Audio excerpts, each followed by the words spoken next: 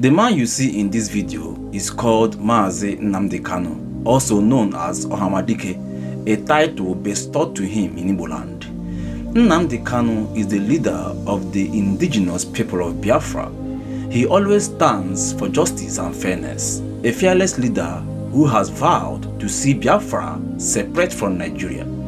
To explain further and also to demystify the reason for this video, Nigeria is divided into 250 ethnic groups. Out of these groups are three major tribes: Igbo, Hausa, and Yoruba. The said Biafra are the Igbos and other majority tribes from the eastern part of Nigeria who have long been protesting to quit from Nigeria to form their own country, which they refer to as the Biafran land. The Biafrans' quest for separation from Nigeria is due to the ethnic, political, and religious injustices they are facing in Nigeria.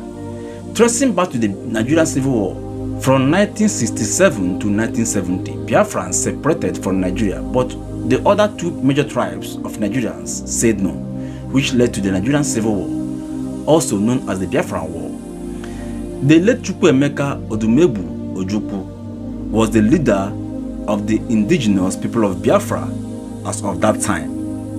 He died on the 26th of November 2011. After his death comes another smart and intelligent leader of the indigenous people of Biafra, whom I have previously mentioned his name as Nnamdi Kanu. Oh yes, to summarize this, over the years now, Kanu has been fighting for the freedom of Biafrans, which led to his first arrest, and he was released after they found him not guilty of charges. In his homeland, he was invaded by the Nigerian military, which resulted in his fleeing to Israel for refuge.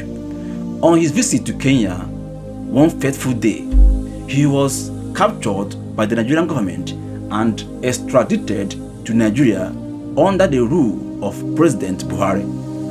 For over 3 years now, Kanu has been in detention and a lot of injustices have been going on, as the Nigerian court keeps postponing his case for over 3 years now without pointing out his crime. According to Kanu, the system in which he was brought back to Nigeria is against any country's law, and they don't have any reason to try him in any court in Nigeria. I can never be tried in any court of law in Nigeria. That's what the law says. Anybody standing in trial or coming to try me is a terrorist. That's what their law says. Section not me.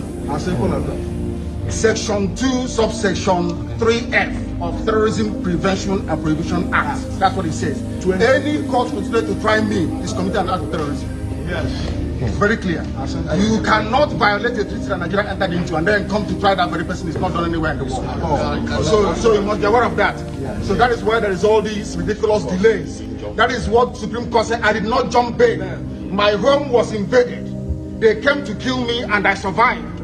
They came to Kenya to kidnap me, brought me back to this country and seeking to try me, which the law says cannot happen. Nnamdi Kanu, being a bona fide citizen of Biafran land and also a citizen of the United Kingdom, was reported to have been abandoned by the UK government as he is illegally held in custody in Nigeria. Now the question is, can the UK government abandon their own bona fide citizen to be facing injustice in another country? The answer is no. This is simply because Nnamdi Kanu is a black man. That's why he was abandoned. As I'm making this video now, Nnamdi Kanu is still in detention and the court keeps postponing his case for over 3 years now. To be frank with you, there are so many injustices going on in Nigeria. How can a country who do not obey their own law stand? It is impossible. They prefer releasing criminals and leaving innocent men in custody for no reason. Release Nnamdi Kanu. He is not the problem of Nigeria. He is not.